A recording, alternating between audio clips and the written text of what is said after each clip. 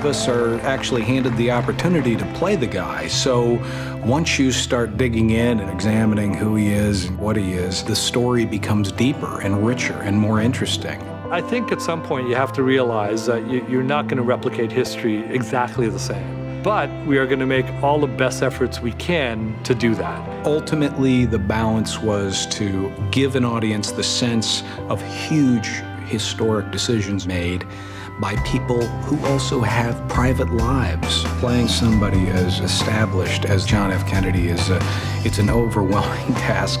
Greg has just become JFK in the way he looks, in the way he speaks, in his mannerisms. It is my interpretation, as best I can, of trying to find something that feels honest and feels truthful. And I tried to just instill something that felt authentic.